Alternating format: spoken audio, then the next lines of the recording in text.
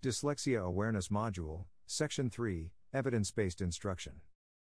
Section 3 of the Dyslexia Awareness Module focuses on evidence-based instruction and intervention for students with dyslexia through structured literacy. First, we will review the components of structured literacy. Next, we will discuss evidence-based structured literacy interventions for students with dyslexia. After that, we will review accommodations for students with dyslexia. Finally, we will discuss a range of assistive technology supports for students with dyslexia. Objectives of Section 3 of the Dyslexia module are as follows. Participants will gain awareness of the components of structured literacy. Participants will learn about evidence-based reading interventions and accommodations that support students with dyslexia. Finally, participants will gain awareness of assistive technology that supports students with dyslexia. Part 1, Structured Literacy. In this activity, check your knowledge of structured literacy as it pertains to students with dyslexia. Please pause the video and complete Activity 3.1. Structured literacy is evidence-based intervention recommended by the International Dyslexia Association, IDA, and other leading organizations that are dedicated to increasing awareness of dyslexia and effective instructional practices for students with dyslexia. In DC, evidence-based instruction and intervention for all students, including students with dyslexia, begins with core or Tier 1 instruction. Core reading instruction includes instruction in the 5 components of reading: phonemic awareness, phonics, fluency, vocabulary, and comprehension, as identified by the National Reading Panel, NRP, and the DC's Comprehensive Literacy Plan. Structured literacy supports these 5 core reading instructional areas of phonemic awareness, phonics, fluency, vocabulary, and comprehension. Structured literacy focuses on teaching and learning of specific content, as well as specific methods for teaching foundational reading skills that support students with dyslexia to become proficient readers. From a prevention standpoint, early and intensive structured literacy for students with reading difficulties and dyslexia can lessen the severity of students' reading difficulties, and support their academic and social-emotional well-being.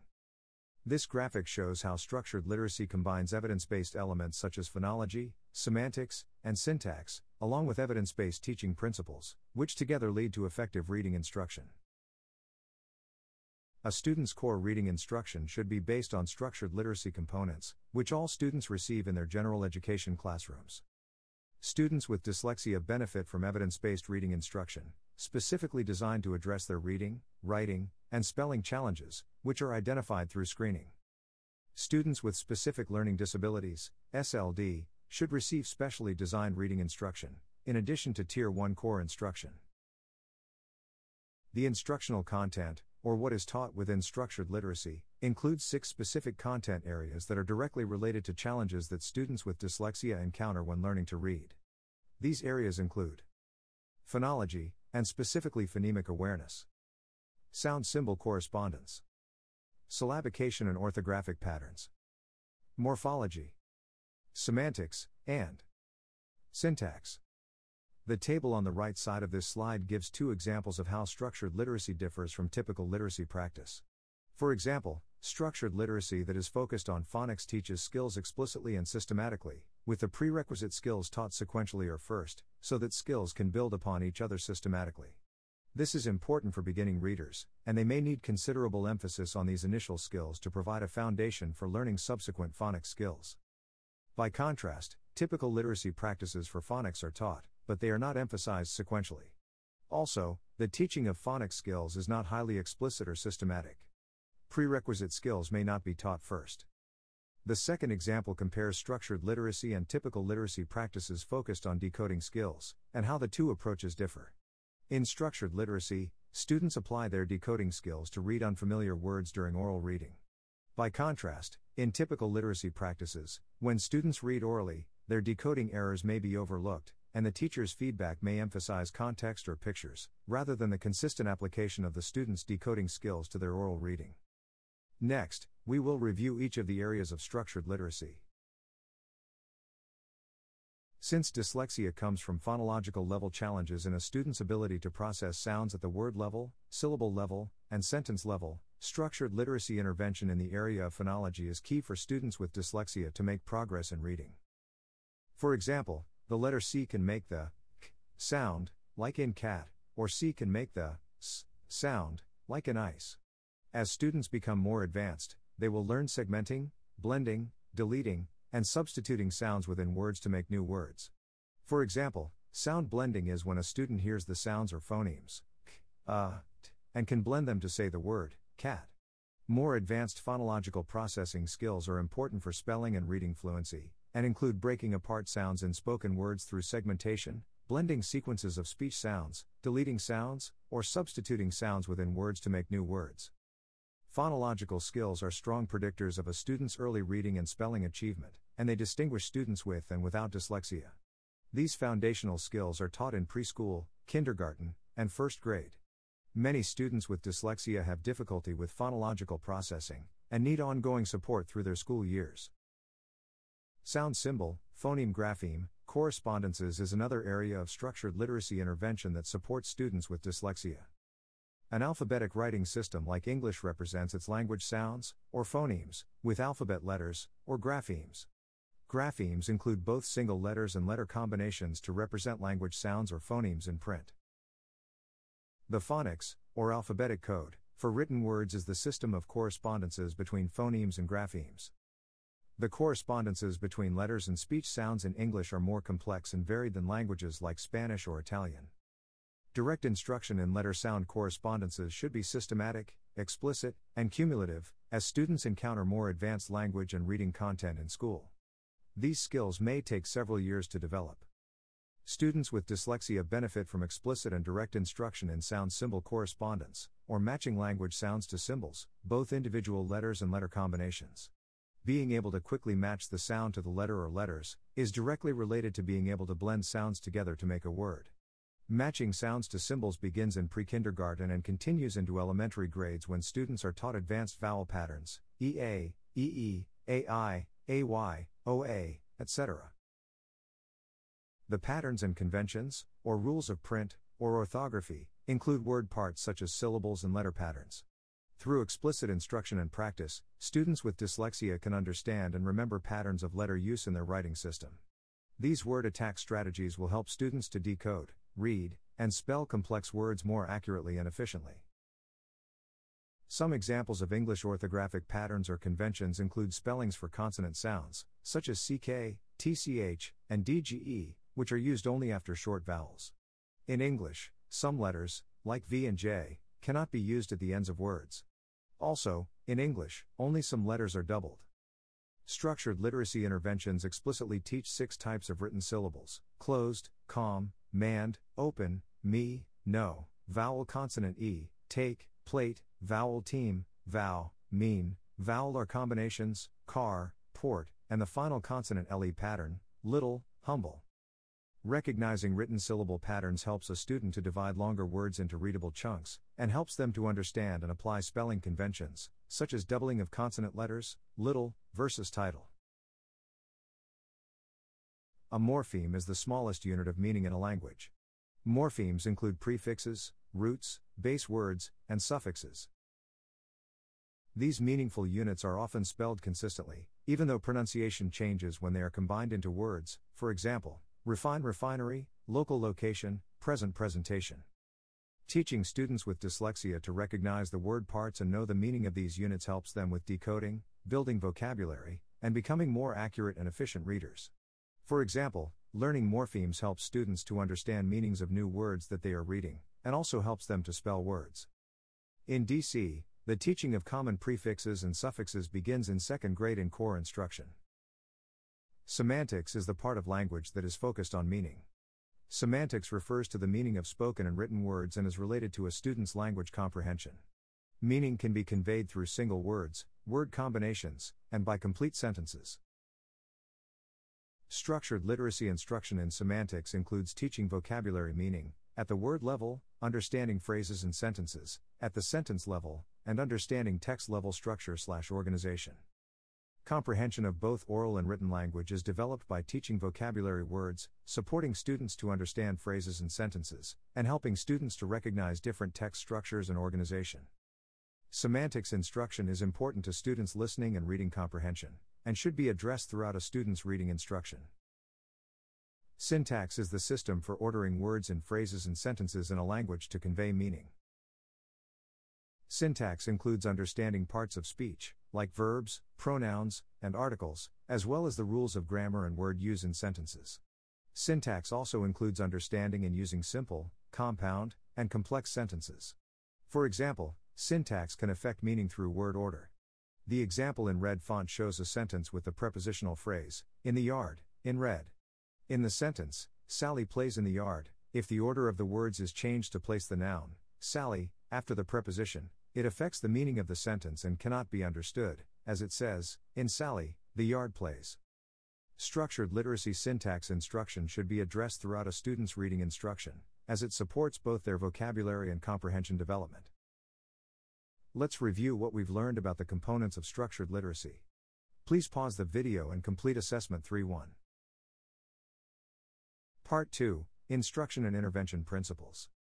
Structured literacy instructional principles are how structured literacy is being taught. These principles are the foundation of reading instruction and intervention.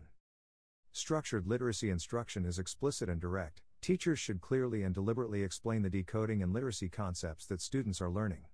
Structured literacy instruction is systematic and sequential. Teachers should follow a logical scope and sequence that introduces new concepts and reviews students' previously learned concepts. Structured literacy instruction is diagnostic. Teachers should continually monitor students' progress and adapt lessons to students' responses, making instructional decisions based on students' learning between lessons. Structured literacy instruction is multisensory. Teachers should integrate visual, auditory, kinesthetic, and tactile modalities in student learning activities. Structured literacy instruction is analytic. Teachers should guide students in analyzing aspects of the English language, like phonemes, orthographic patterns, and syllables, to support students' decoding and word recognition skills. Here are some examples of structured literacy instructional principles in classroom settings. Systematic phonics instruction is when each sound, letter, and phonics concept is taught in a logical manner and reviewed daily. Direct and explicit instruction is when a teacher gives specific explanations and corrective and immediate feedback to students. Diagnostic instruction is when a teacher monitors a student's progress through formative assessment, such as a weekly word reading list, allowing for review based on the student's response to reading instruction. Multisensory instruction is when a teacher helps students connect auditory/oral language, speech, to the visual/written language, print, and also using tactile and kinesthetic modalities to learn oral and written concepts. Analytic instruction is when a teacher explicitly teaches rules for vowels, syllable types, and strategies for decoding multisyllabic words. Students use this knowledge to analyze decodable parts of high-frequency words based on phonic rules. Let's review what we've learned about instruction and intervention principles. Please pause the video and complete assessment 3.2. Part 3, Accommodations. Accommodations support students with dyslexia to access the reading curriculum and demonstrate their understanding, without reducing the content or expectations of their performance. Accommodations are based on a student's individual characteristics and behavior during instruction and testing in classroom settings. Here are the different types of accommodations for students with dyslexia. Response, for example, oral/spoken versus written. Timing and scheduling, for example, extended, shorter test segments. Setting, for example, small group, individual, distraction-free. Presentation, for example, enlarged text, graphic organizer. Students with an individualized education program, IEP, or 504 plan may receive specific accommodations during instruction and on assessments according to the information. Here are some examples of accommodations in response and timing and scheduling for students with dyslexia. Response accommodations could involve a student's oral or dictated response instead of a written response on assignments or tests. Timing and scheduling accommodations may include extended time on reading assignments supports students with dyslexia due to slower language processing and reading skills. Extended time on reading tests helps students with dyslexia to sustain energy and interest in tasks that require decoding. Scheduling reading tests into time segments helps students with dyslexia to show their knowledge and to accomplish each segment. Here are some examples of accommodations in setting, for students with dyslexia. Preferential seating may optimize a student's focus on reading instruction or assessment. An individual study carrel may reduce environmental distractions for a student when they are engaged in reading instruction or assessment. Here are some examples of accommodations in presentation, for students with dyslexia. Enlarged or spaced text that is distributed can support students with dyslexia with language processing demands. Graphic organizers can support students with dyslexia by visually organizing concepts or information, which reduces the amount of required text processing for understanding. Word banks are helpful for students with dyslexia to recall and use targeted spelling patterns in writing instruction. Vocabulary can be pre-taught to students with dyslexia in content areas like science, social studies, and math, to support their decoding and comprehension. Slides or class notes may support students with dyslexia during, or in advance of classes to focus on learning the content without having the language processing demands of decoding text and processing language.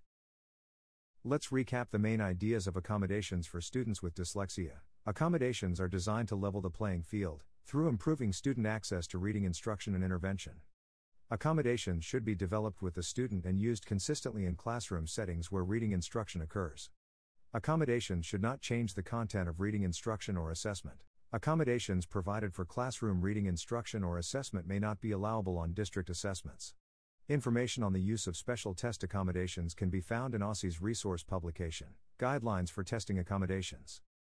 OSSI's Accommodations Adaptations Matrix provides accommodations that students with dyslexia may access in distance, hybrid, or in-person learning environments. Let's review what we've learned about accommodations. Please pause the video and complete Assessment 3-3. Part 4, Assistive Technology. What is assistive technology, also called AT? AT is any device, software, or tool that helps people learn, communicate, or function better. It can be as high-tech as a tablet, or as low-tech as a pencil grip. AT includes any equipment, products, and systems designed to improve or maintain the functional learning of students with dyslexia. AT is a support for function rather than ability, and removes barriers to performance for students with dyslexia. AT is an effective way to maximize students' access, participation, and progress in reading instruction and intervention. Extend your learning about AT for students with dyslexia by reading the article linked to this slide about how a teen with dyslexia has used AT throughout his education. AT for reading includes text-to-speech tools that support reading comprehension for students with dyslexia who struggle with decoding. Other ATs for reading may include handheld devices for students reading individual words, pictures/symbols to accompany text for student comprehension, and text-to-speech tools for a student's electronic text reading. According to DC Special Education Regulations, assistive technology is any item, piece of equipment, or product system, whether acquired commercially off the shelf, modified, or customized, that is used to maintain or improve the functional capabilities of a child with a disability. Please see Section 5E 3016 on assistive technology, part of DC's Rules and Regulations, at the link in the slide. Listed below are the subsections. 3016.1. The LEA shall ensure that assistive technology devices and/or services are made available to a child with a disability, if required as part of the child's special education, related services, or supplementary aids and services. 3016.2. The use of school-purchased assistive technology devices in a child's home, or in other settings, is required if the child's IEP team determines, on a case-by-case basis, that the child needs access to those devices in the home, or other settings, in order to receive FAPE. An IEP team must consider a student's needs for assistive technology, while a 504 team should consider a student's needs for assistive technology. Both the IEP team and the 504 team are responsible for determining the type of assistive technology appropriate for individual students. All decisions regarding AT should be based on a student's individual needs. In this activity, extend your learning about tools and technologies for students with dyslexia. Please pause the video and complete Activity 3-2. Let's review what we've learned about assistive technology. Please pause the video and complete Assessment 3-4.